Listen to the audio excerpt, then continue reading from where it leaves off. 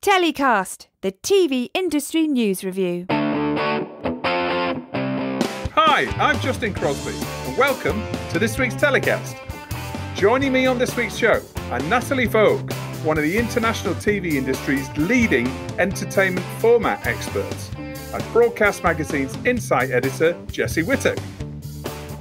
K7 Media's Gertz Leasis is back in the saddle, and Deadline's TV editor, Peter White, brings us up to speed on the latest news from Hollywood. It's all coming up on this week's TellyCast. I'm delighted to welcome, direct from LA, content creator, developer, buyer, strategist, and an executive known as one of the leading international entertainment format experts, Natalie Vogue. A former journalist at TF1, independent TV producer, head of development at Fremantle France, global VP of formats at IMG, and chief international officer at Endemol France, Natalie helped launch iconic formats that are still successfully airing today. Then running her own company, she has consulted for major players like ABC Studios, Fox, Canal+, and RTL, as well as independent producers. With Read Me Dem, she oversaw the MIP Formats programme, now #1 event in unscripted formats. In this highly disruptive industry, she's been spotting new trends and ideas on both TV and digital, and she has spoken at MIP TV and ATF for several years on the best ideas when TV formats meet digital. Natalie's also judge on prestigious competitions like the Emmy Awards and the Rose d'Or. And joining Natalie is Jessie Whittock, Insight editor at Broadcast Magazine. Jessie oversees all long-form reporting, editing and writing across the Broadcast Magazine and Broadcast Now website. He's been writing about television for more than 10 years. So, welcome to the show, Natalie and Jessie. Thanks, Justin. It's good to be here. Thanks, Justin. Really nice being here. Great. Natalie, coming to you first. Now, you're a familiar face in Cannes, and I bump into you at many industry events like Content London and lots of events all around the world. You've moved to LA now. Can you tell us a little bit about that?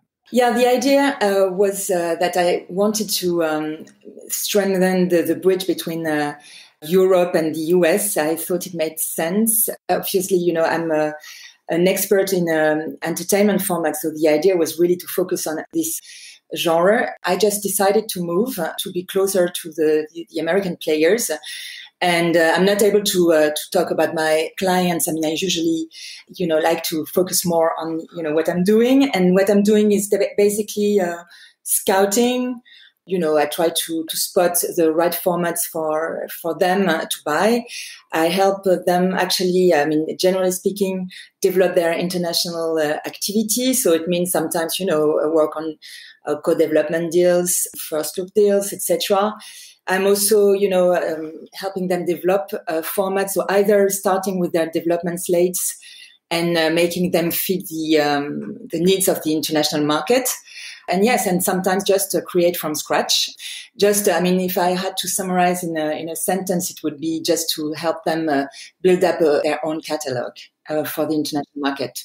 Beside, of course, all the everything that they are doing locally. Okay. And you say scouting formats. How does that work? Is that scouting domestically or internationally? And what does that look like? Are you looking at all the different new formats that are launching all over the world and seeing what might work for your clients? I love to try and spot the trends ahead. Maybe it comes from my first job as a journalist. I always try to get the information first. So, and I'm really passionate also about, formats in general. So I really try to understand the trends. Then, of course, I adapt it to my clients' needs. If it's a channel, obviously it's a little bit different from a producer. Although, basically everyone is looking for original ideas that can stand out. So obviously, I always try to look for those original ideas. I think that's the positioning of my clients and their DNA is also very, very important. So sometimes, I can just, start with, something that could fit their DNA, even if it's not really super timely. It has to be timely, but, what I mean is that sometimes the original ideas are in the back catalogs, old ideas that you just have to modernize. repurposed for the modern day. Yeah. Unscripted formats seem to be coming out of the pandemic really, really quickly all around the world, back into production with all these different shows that have been real staples in the schedule and really, really important, particularly for commercial broadcasters. Are we seeing a new boom in entertainment and unscripted formats? Yeah, and actually it started 2 or 3 years ago. And it's just because people just love content. I mean, of course, there's been a huge boom of scripted content, but they also love entertainment and unscripted. This boom came just before the pandemic. Maybe the pandemic just strengthened actually this boom, just because unscripted is usually cheaper, more flexible. And obviously you can also find maybe easier solutions when it comes to production. When I'm talking about flexibility, it can also be like the number of episodes. You can definitely, do shorter seasons, see how it works, and it definitely helps this boom. There are definitely fresh ideas, really new and interesting ideas. I hadn't seen that happen for a while. So in the long run, it definitely helped.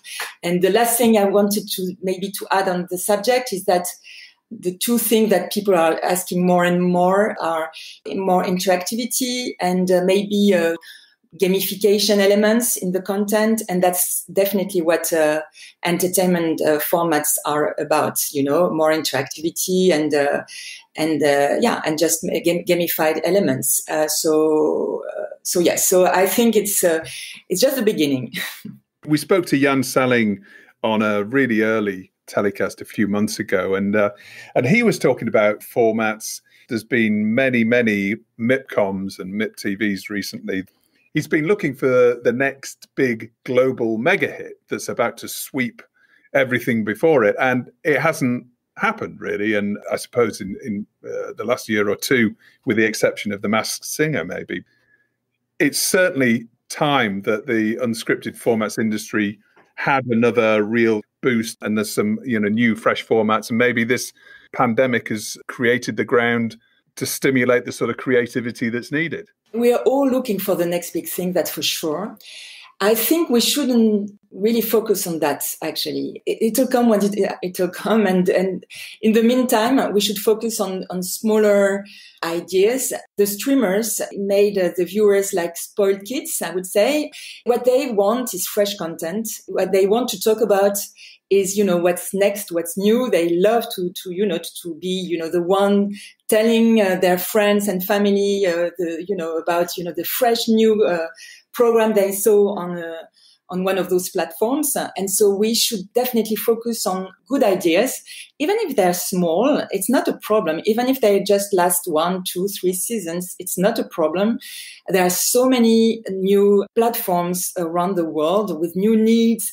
I think we should only focus on good content, good idea, and then small ideas can become the next big thing. You never know. Yeah, there are so many stories of strong format that started everyone thought they were really too small and they became hits. So that's something really I'm convinced about. We should not forget about the next big thing, but just focus on original things and just good content in general. Doesn't need to be a huge idea. It's just the kernel of a really good idea. If you see what the streamers like, for instance, Netflix, the latest brands we all talk about are, Marie Kondo or, Nailed It, or obviously bigger formats, but those brands are definitely famous, although they are not, the next big thing. They are based on actually a genre that's actually quite old. And it's still, people love to watch it, and they're famous and they're strong. And it's just a definition also of what we consider the next big thing. Obviously, everyone wants a strong brand that lasts for many, many seasons. But that's what professionals want. What viewers want is just fresh content, original content. And if it lasts several seasons because it's strong enough, that's fine. Otherwise, that's fine as well for them, as long as they enjoy it. We shouldn't forget about that. We should definitely jump on all opportunities, even if they seem a little bit small. It's not a problem. One thing I often struggle with is what makes a format, as opposed to just an unscripted entertainment show, for example. You know, when I've heard shows being pitched and it's like, oh, well, it could be a format. Or from your perspective, what's the definition of a TV format? To keep it really simple, for me, it's a content that's launched in a territory and then adapted in several territories thanks to a production Bible with a few format key elements. MIPCOM is obviously coming up in 6 weeks' time. If it doesn't happen in physical form, I mean, we all hope that it will, but if it doesn't, how would you expect this to affect the formats business? I don't think it's going to affect it that much because we're all actually preparing the event already on Zoom calls. We're all exchanging information, etc. It's just going to be super frustrating because we won't be able to meet physically. I think we all need that. I mean, it's also what this industry is made of, you know. But we all know that, you know, it's just temporary, so we'll deal with it. We just carry on regardless. Okay. Jesse, hello. Great to have you on TellyCast finally. Welcome to the show. It's been a long time coming, Justin. But worth the wait. We had broadcasts editor Chris Curtis on the very first show back in April. We were talking about the challenges for a print title as well as an online one, of which broadcast is.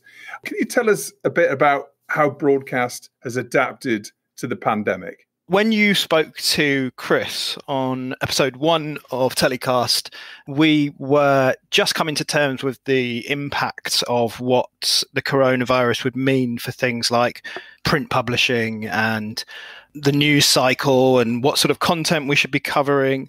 And we were forced to pull our publication of our weekly print magazine. The logistics around pulling together a weekly magazine were not possible.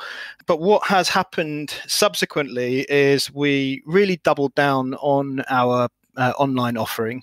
So we're a subscription publication. The sort of UK TV production and broadcasting business are kind of our core subscribers. And so we really knuckled down on delivering them really top-class news. We tried to give the freelancers as much information as we possibly could. In fact, we made our freelance section of our website free. And we then went back into talking about what we could do in terms of print. A while back, it was related internally, and it's now been related externally, that we're returning to print in September. What is different is we are moving to a monthly format, which is, I think, is pretty cool. My background is in sort of monthly magazines. I'm very excited by the opportunity. We're currently sort of getting into that stress filled period where we're about 3 weeks away from our first deadline. The magazine will be publishing late September on the 24th.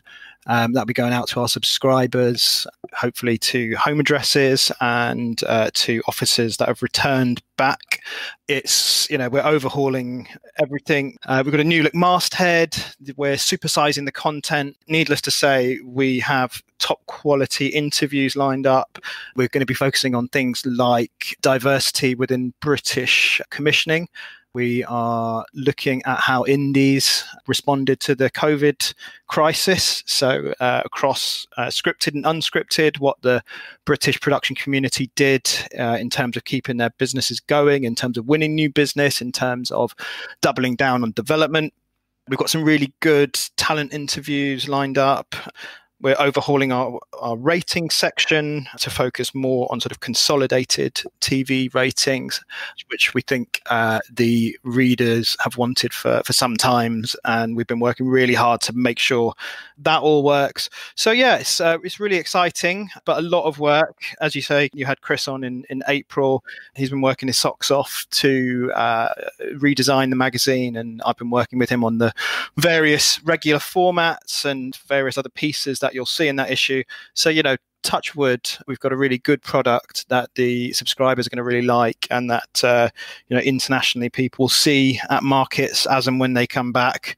Your talk about MIPCOM earlier on was making me feel slightly sentimental for those fun days and even more fun evenings in Cannes. So that's kind of where we are, Justin. It's been a sort of hectic, weird, unusual, strange, exciting few months, I guess. Well, it's a fundamental change to your business model, isn't it? I mean, you're always pushing me for exclusives, Jesse. Can you give us any exclusives on that content? You said talent interviews, because that's something different, isn't it? That broadcast is not really known for. We have been running more talent interviews online over the summer. We got an exclusive with Michaela Cole. We spoke to Nish Kumar. I interviewed Ramesh Ranganathan a couple of months ago. That was a fun, interesting piece to write. So what I can tell you is we have a really sort of top British talent being interviewed, a very famous, almost like national treasure-like figure who is going to feature in that issue. So that should be worth looking out for. And can you give us an idea about page count and, what's going to be on the front? Is it always going to be talent-led on the front? Because obviously we're used to Broadcast Magazine having the very latest news that's broken 1 or 2 days before print deadlines would allow. With a monthly magazine, it's presumably going to feel a bit more lifestyle-ish. Well, I suppose the best way to think of how broadcast is evolving is the place you'll go for your news is online. We'll be breaking stories throughout the day, every day. We'll be delivering newsletters twice daily as we currently do. And the idea being that will be the place you go for your absolutely up-to-date latest news stories breaking on international TV and British TV around the world. And the monthly magazine will be, to an extent, more lifestyle driven in that we've got some sort of interesting sort of fast moving pages in there.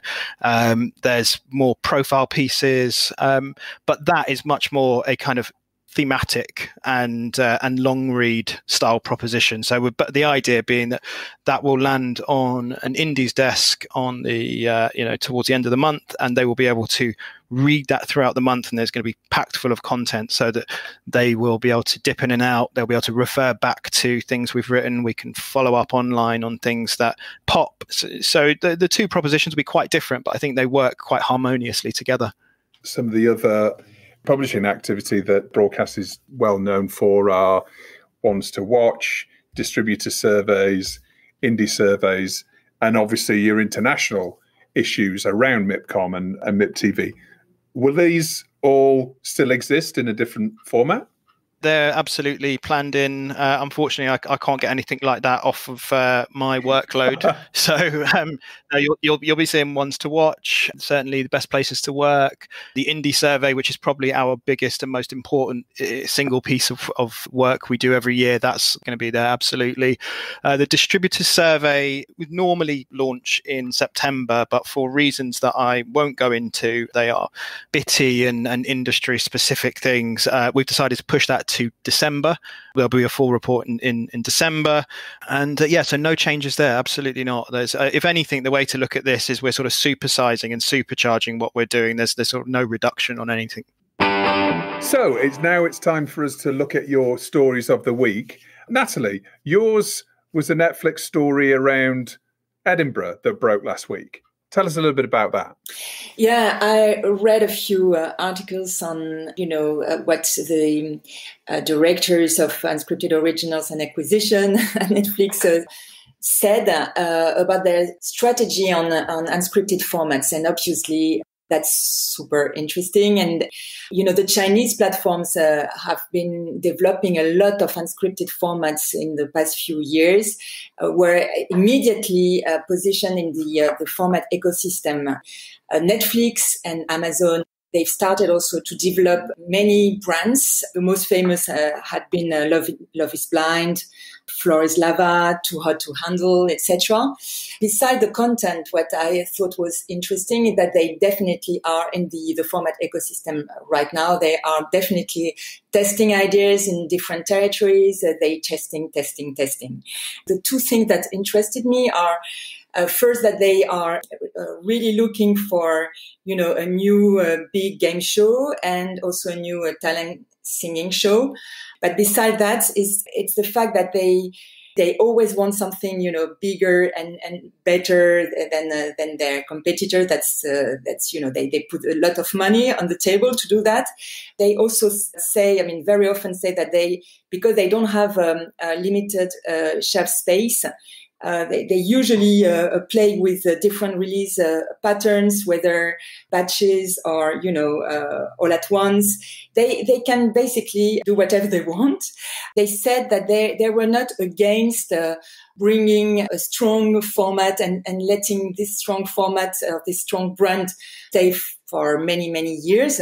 But there would have to be a lot of changes season after season to keep it fresh, because fresh is definitely their really big worry, how to make people really happy with fresh new content. So when you talk about, doing fresh content season after season, in terms of formats, it raises a few questions, because usually when you talk about format, you talk about the format key elements. You can slightly change season after season. Usually it's still a format, so you have to keep, those key elements. So how do you make it fresh season after season? Does it mean that it can really drastically evolve? Would they be open to that? And then it would raise definitely a question for format owners.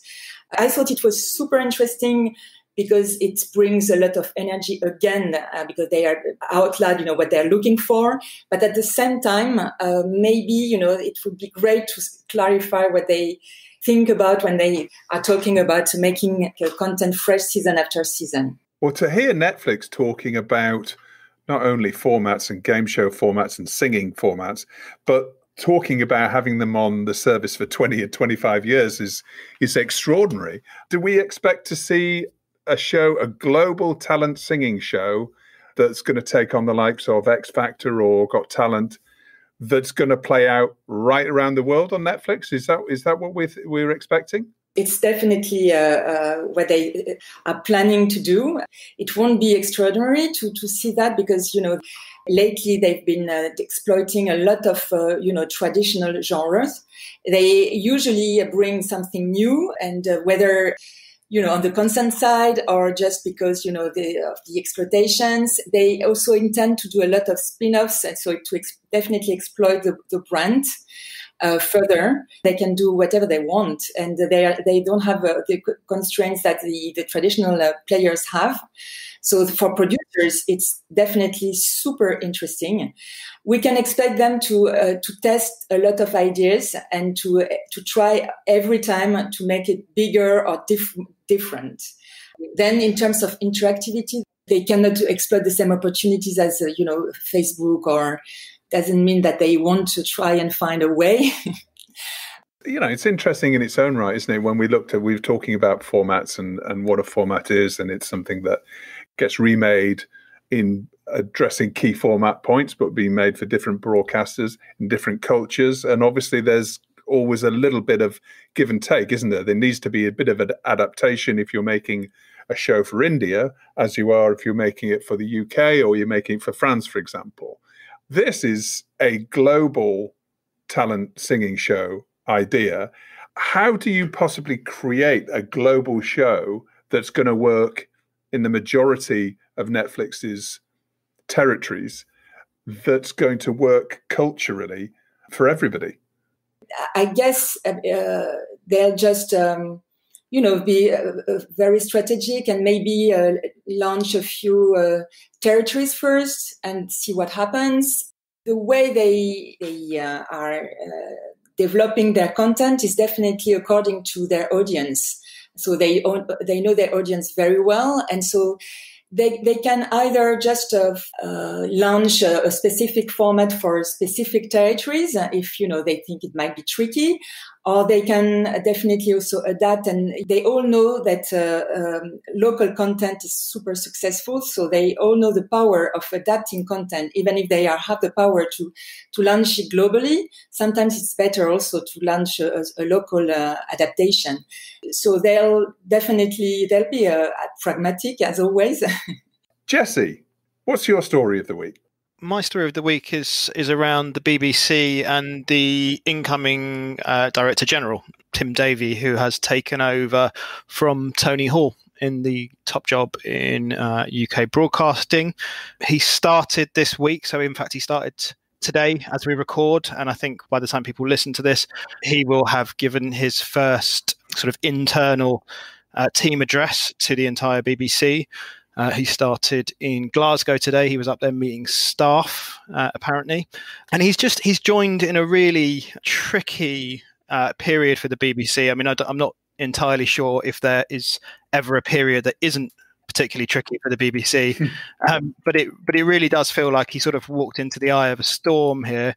Effectively, the BBC are being hit by several different things that are happening at once.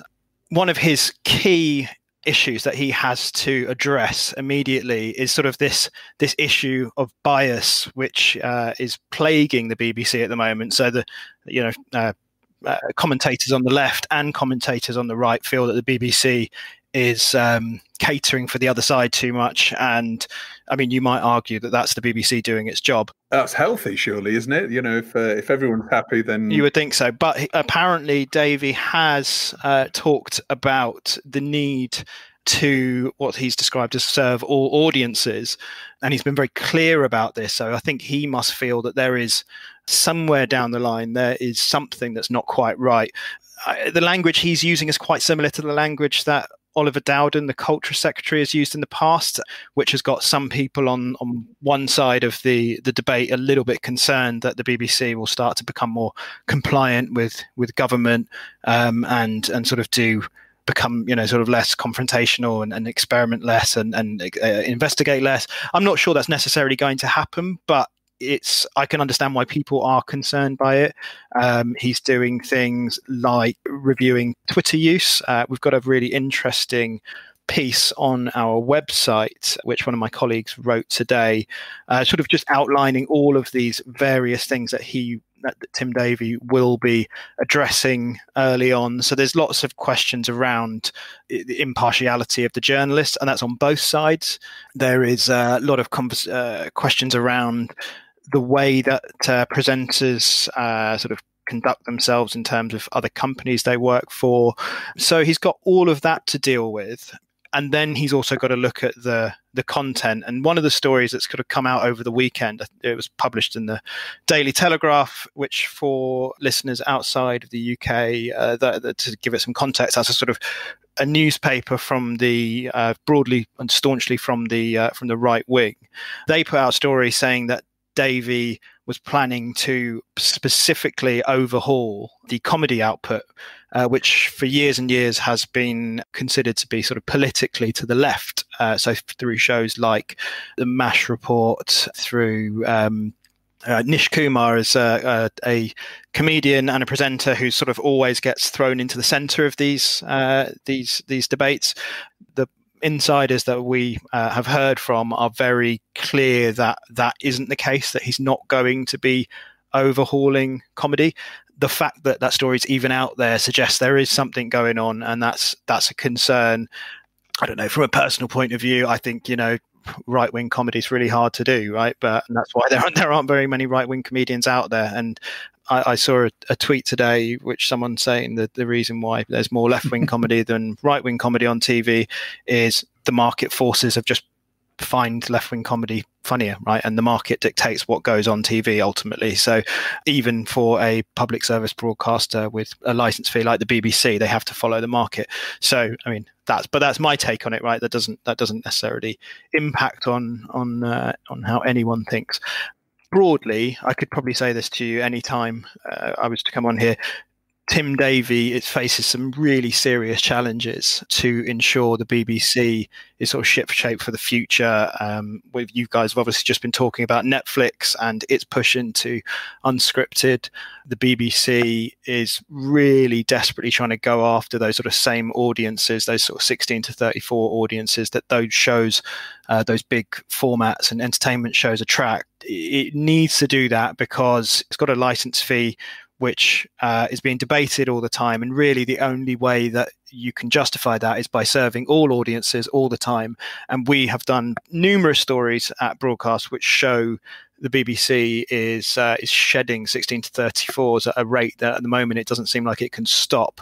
There's been various answers to that question bandied around. Last week at the Edinburgh TV Festival digital event, Fiona Campbell, who's the BBC Three controller, was quizzed on a story that broke a few months back about BBC Three, which was turned online in 2015, potentially turning back into a linear channel, and was sort of quizzed quite thoroughly on the rationale behind that. So why are you putting a linear channel for 16 to 34s out there when clearly most 16 to 34s are watching Netflix and on demand? I don't know. I think you probably have to watch that session to get the kind of nuanced answer that Fiona Campbell gave. It's a murky one, and it's a difficult thing for the BBC. There's a lot there. There's a lot for Tim Davie to get his teeth into. I mean, surely the biggest one is the license fee, isn't it? And, making people pay for iPlayer, because it seems to be a crazy anachronism right now. Yeah, I mean, look, the BBC is wrestling with all these different ways of potentially, funding itself in the future. There was a story being bandied around that Tony Hall, Tim Davies' predecessor, was looking at a sort of Swedish style system, which is very different to the UK funding system. Look, iPlayer at the moment is free, right? That content is on the iPlayer after shows go on the BBC's linear channels, and there's also acquisitions and stuff that they commission directly for the iPlayer. And the paid for stuff at the moment is on BritBox, right, which is a service that the BBC runs with ITV. Should be said, ITV is like by far and away the majority owner of that, and seems to be, from what we understand, the kind of real driving force behind it. Making people pay for something that they've already paid for is a really hard sell, isn't it? So, yeah.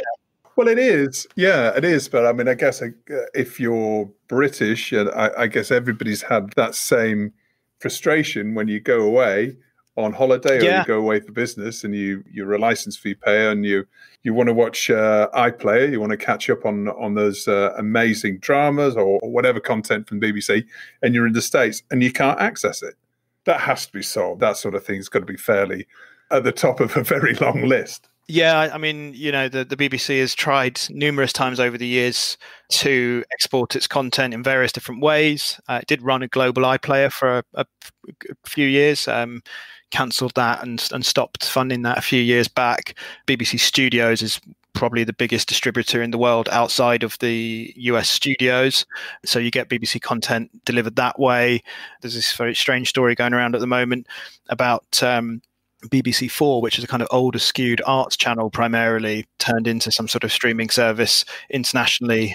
It looks like there'll be movement on this front, but like as of right now, we're sort of, it's just one of many things on Tim Davies' to-do list to work out what the right way to go is. Coming on the back of an amazing job that they did as a public service broadcaster to help educate the public and our kids as well over the last few months as well, which has been extraordinary use of resources that only a public service broadcaster could do. So that, I think they really showed the value to certainly a UK audience. If there was ever a debate as to why the BBC exists and to what the BBC can do, lockdown has really proved like how extraordinarily good the BBC is at responding to challenges and, like you say, providing information, entertainment, all of that stuff when it's most needed. And, there is no one who could objectively look at what the BBC did in lockdown and say that they weren't worth the license fee during that period, even if you don't agree with the license fee sort of, philosophically. There's 100% the BBC they were excellent during lockdown. It's that time in the show where every week our guests get to nominate their hero of the week and who or what they want to get in the bin.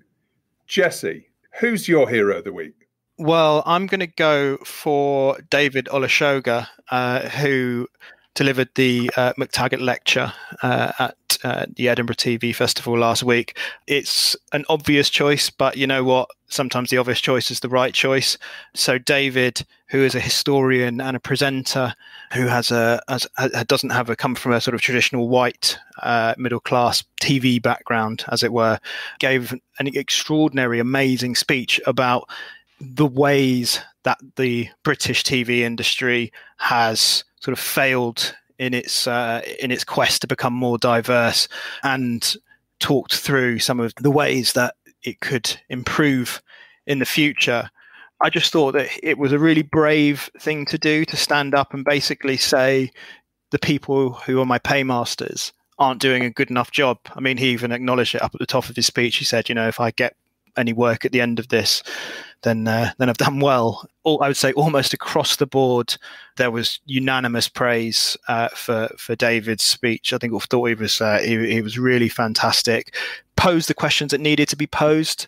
I'm skeptical about the things that have been lip service has been paid to in the past and is potentially being paid to now. And it just felt like it hit the right balance. It was. And it feels like one of those moments that will be remembered in the same way that Michaela Coles and McTaggart from 2018 still resonates in the industry. I think this will be one that people go back to, year after year as sort of, where were you when David said that? I mean, the answer to that for 99% of the people watching it was sat in front of a computer.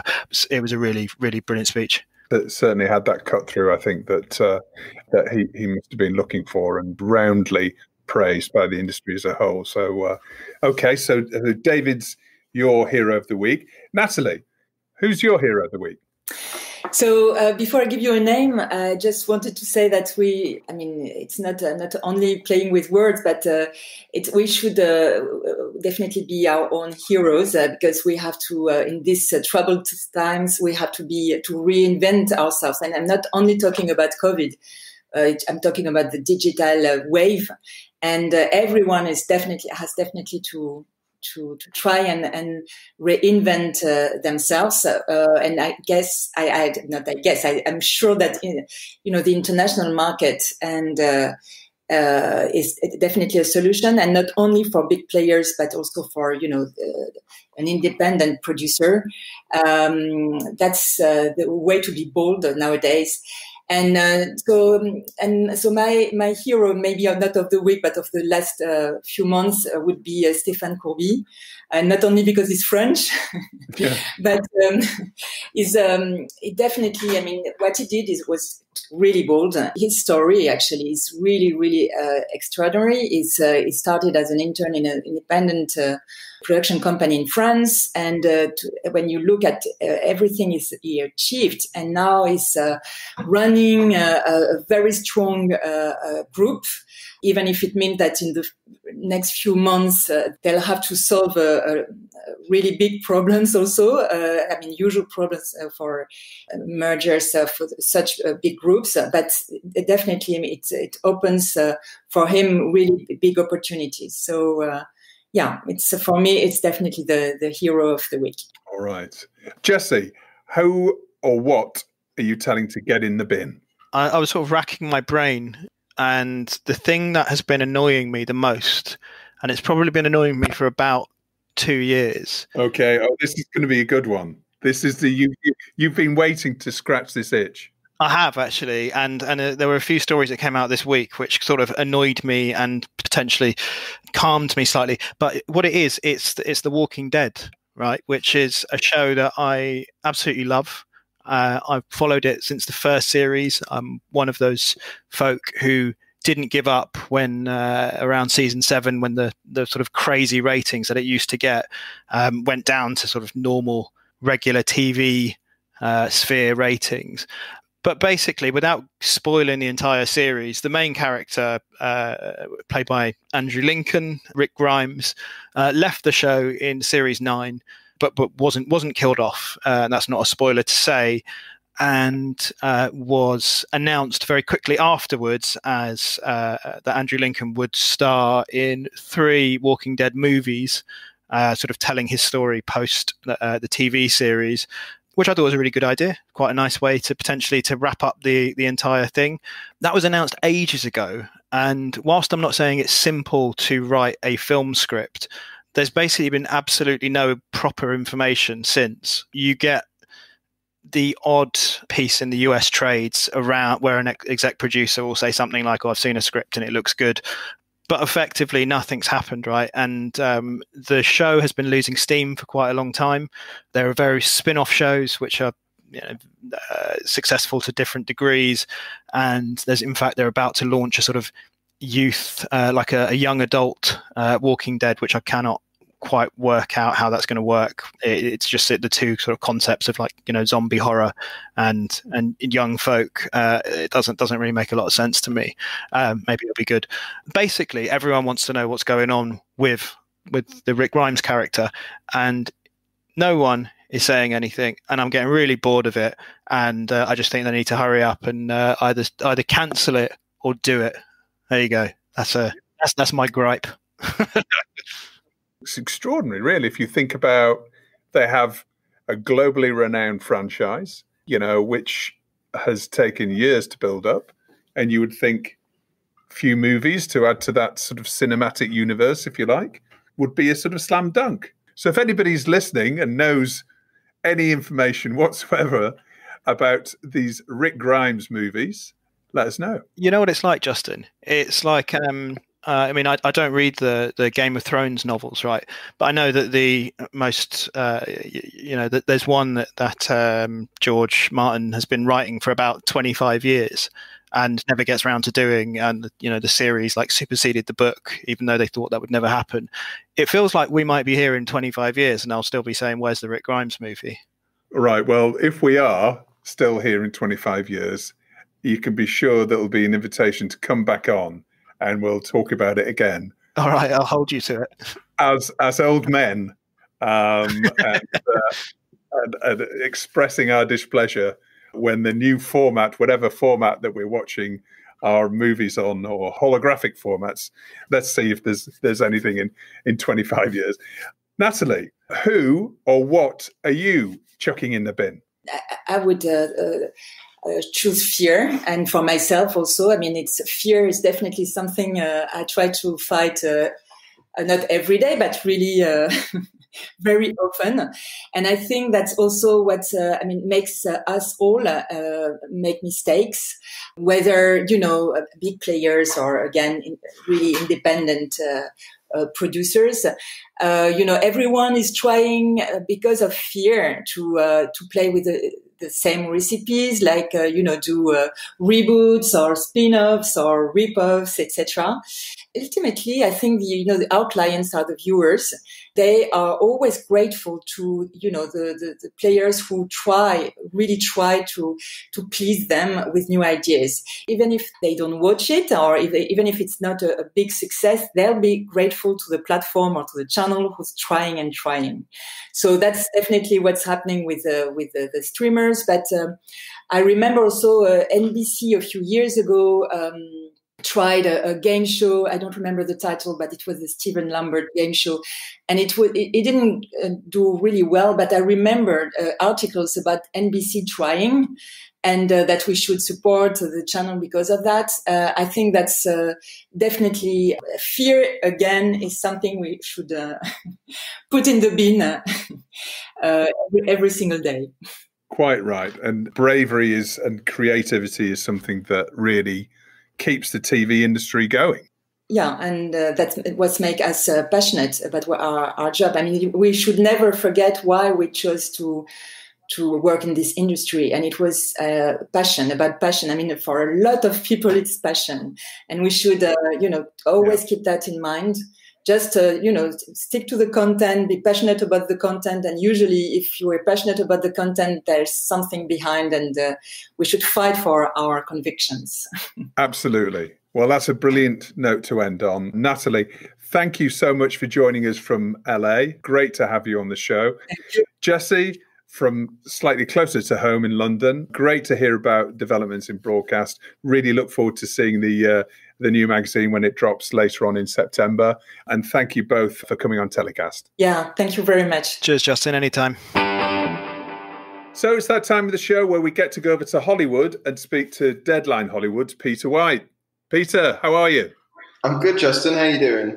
Very good. Yeah. We're in September now. This is extraordinary. Back to work for everybody. So it's interesting time of the year after all of this pandemic. I can't believe I've been here for 6 months. It feels like I just stepped off the plane. Yeah, your experience there has sort of mirrored this whole lockdown scenario. So it's kind of living history of coronavirus from TV land itself.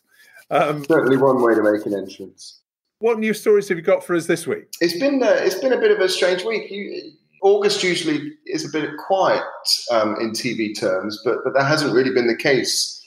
Certainly for us over here, colleagues of mine breaking TV stories with, the likes of Arnold Schwarzenegger and Nick Cage doing their first TV series. But I figured the biggest story, or certainly the biggest project of the week, has come from the Game of Thrones creators, David Benioff and D.B. Weiss. They did that, if you remember, a big Netflix overall deal last year. It was about last August that they actually finally signed it. They were being courted for quite some time. And they've got their sort of big first world-building show to come out of that. They're adapting a sci-fi book trilogy called The Three-Body Problem. A Chinese sci-fi drama tells of humanity's first contact with aliens. You'd think having their names attached would be enough, but listen to this as a list of executive producer credits. You've got Alexander Wu, who was the co-creator of AMC's The Terror, Infamy. He's going to help write and exec produce it. You've got Rian Johnson, the director of Star Wars, The Last Jedi and Knives Out. You have Rosamund Pike involved. You've got Plan B, which is Brad Pitt's production company. This is their big swing. I guess you can sort of see why Netflix paid them hundreds of millions of dollars. Absolutely. And there's some big names there. I mean, obviously some of them are involved on a talent basis, but perhaps others are just involved on an investment basis, do we think? You know what, they haven't really split it out, and we've asked the question.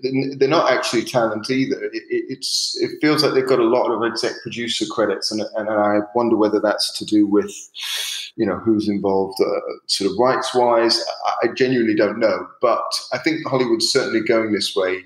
I wrote a story about a dance format that had LL Cool J and Chris O'Donnell attached this morning, and there was no particular reason.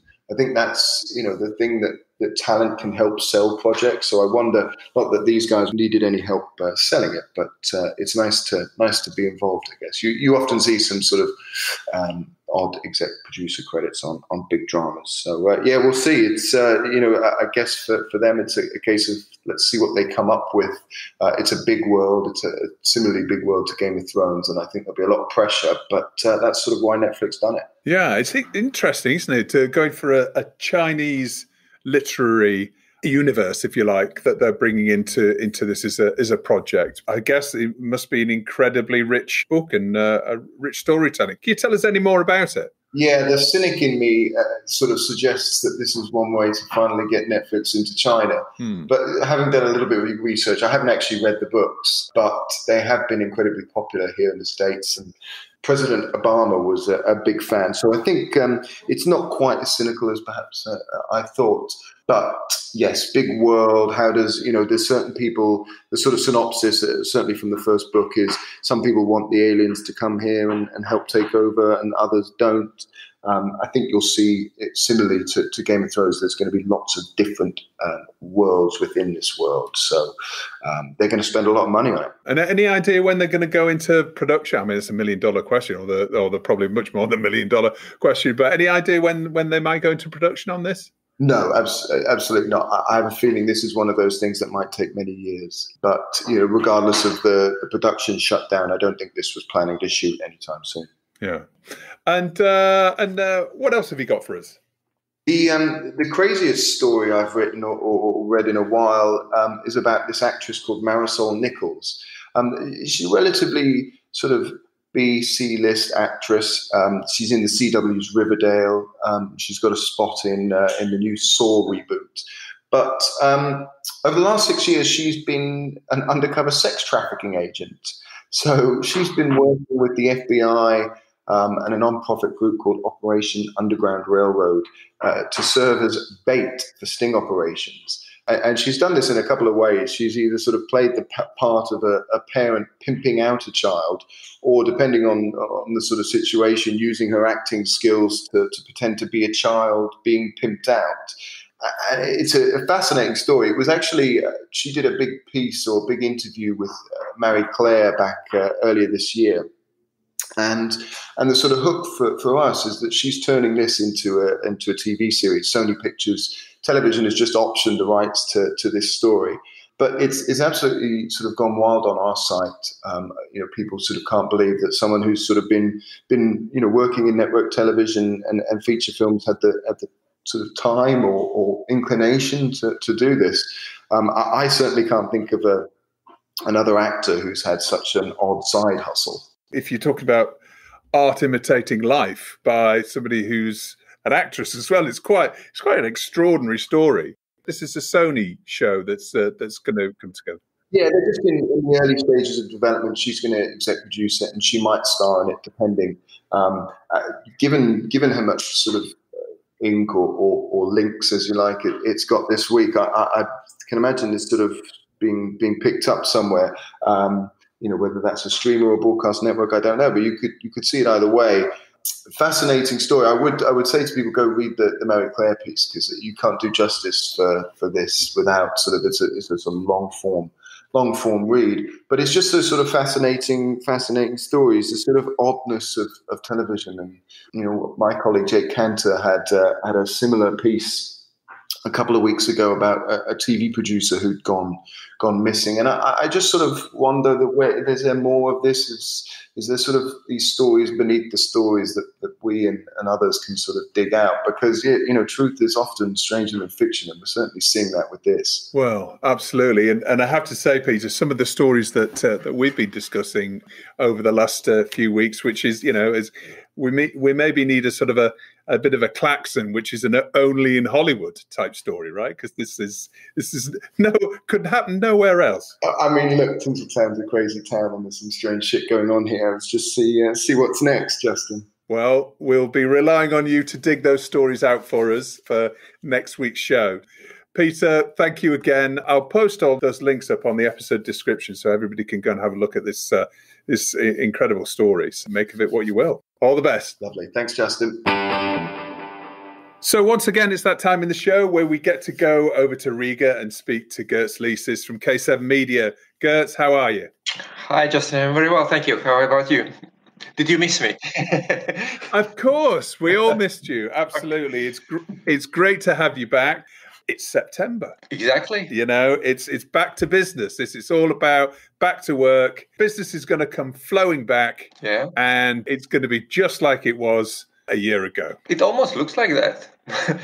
We see the cases of virus rising again, even in the countries which seemed like safe havens back in July, including some Central European markets, which were, preparing to reopen for international productions even, and as well as countries as distant as Australia and New Zealand. However, on the upside, I think you're right. We are seeing a fantastic resilience and creativity. And I mean, not just creativity, but producing creativity, being business smart, with various success, obviously, but seems like most countries are adapting to the current situation.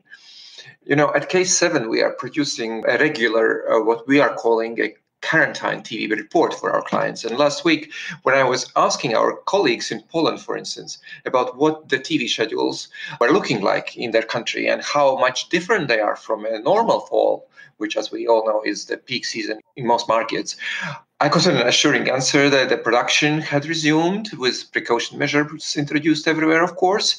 The main channels were set for a regular autumn. And indeed, in Poland, we see big shows like Love Island, Ninja Warrior, and The Voice, to name just a few, either in production or already launching.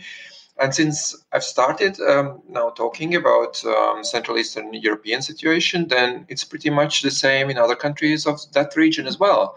Big shows like Your Face Sounds Familiar, MasterChef, Dancing with the Stars, at least 3 more countries premiering The Masked Singer as well. Of course, I realize that not all markets are so lucky. Australians, for instance, have been forced to stop the production of The Masked Singer just before recording the finale, putting the entire cast and crew of this popular show into isolation after several members reportedly being tested positive. But I think that sometimes the measures taken to guarantee success of the recordings and well-being of participants and crew can be as demanding as doing the show itself, Like, for instance, in UK, as you probably know already, 120 members of Great British Bake Off production lived in a self-contained biosphere for 6 weeks during the shoot to avoid having to socially distanced. And in US, all Big Brother contestants were requested to spend 2 months in isolation, even prior to entering the house. But one thing is for sure, though, even in countries where the epidemiological situation is slightly better, the list of returning seasons of well-known formats is much, much longer than new launches. And we are also increasingly seeing shows which used to bring their participants and crews to exotic destinations, moving production back to their home territory. As you may recall, I already in earlier editions reported about the Finnish version of Love Island, which was set up in Finland's territorial waters this time.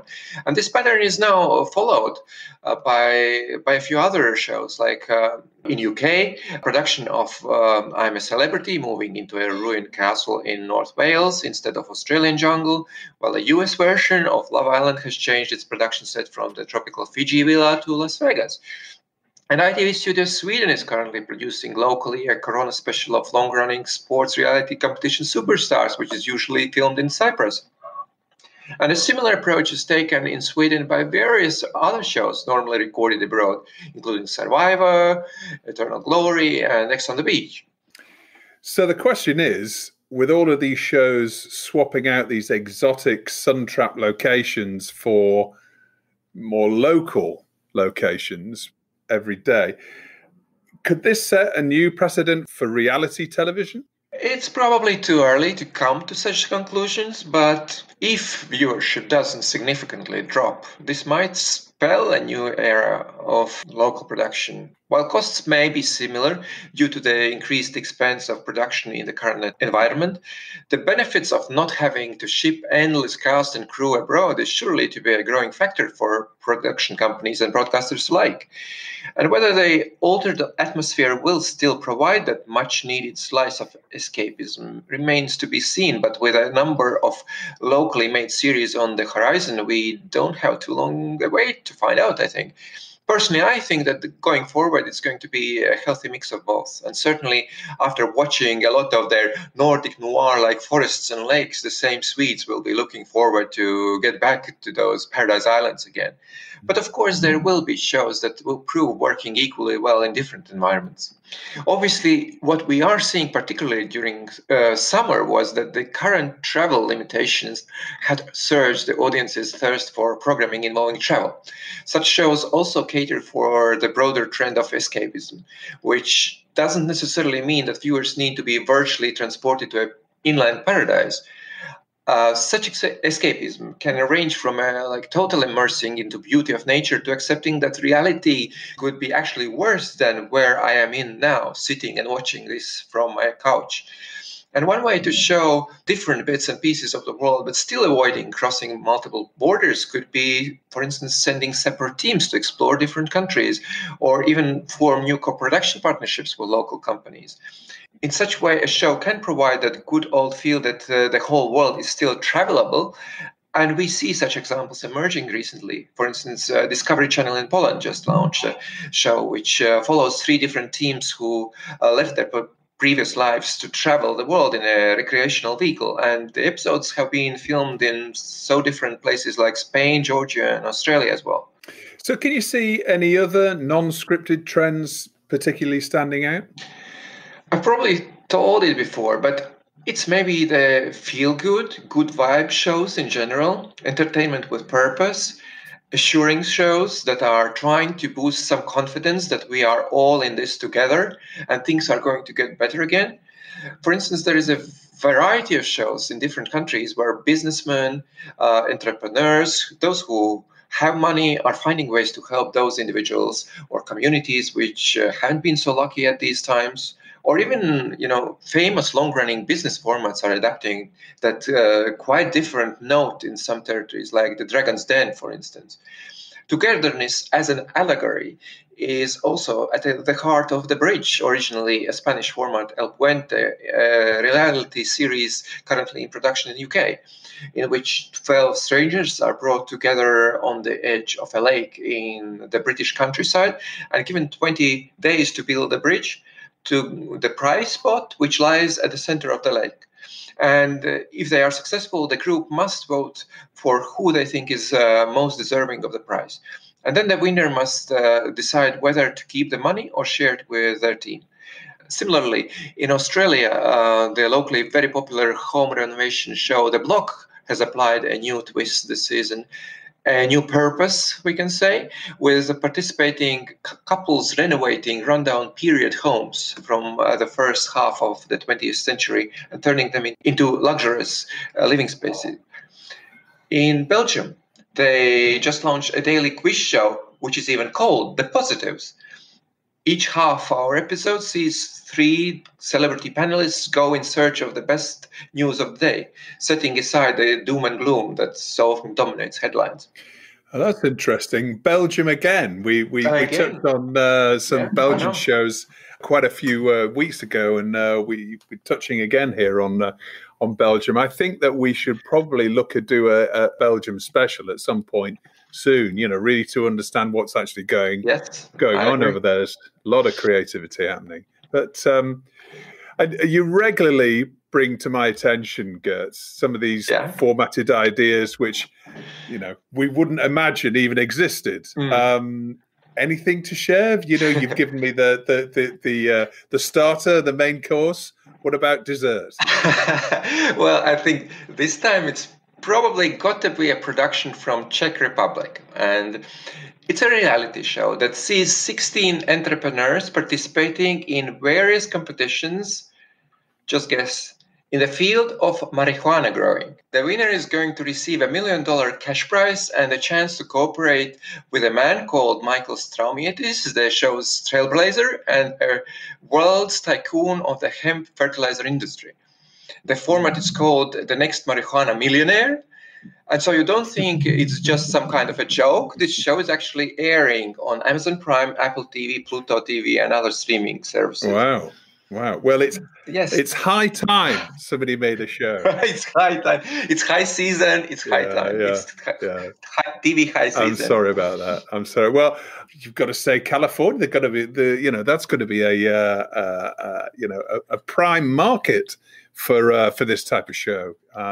Last time I was over in California, I just the smell was everywhere of grass, and it's obviously really key part of society over there now. But interesting. Can we see the next marijuana millionaire being the big new international format? I wonder. Maybe. Let's see. Thanks so much. Thank you. We'll speak to you soon. Speak soon. Well, we've reached the end of another week's show. Thanks as always for listening. I hope you enjoyed it. Please do rate and subscribe to the show and share it with friends and colleagues on social media. If you want to hear about our advertising and sponsorship packages, please email me on justin@boomdialogue.com. That's justin@boomdialogue.com. TellyCast was edited by Ian Chambers. We'll see you again next week. Till then, stay safe.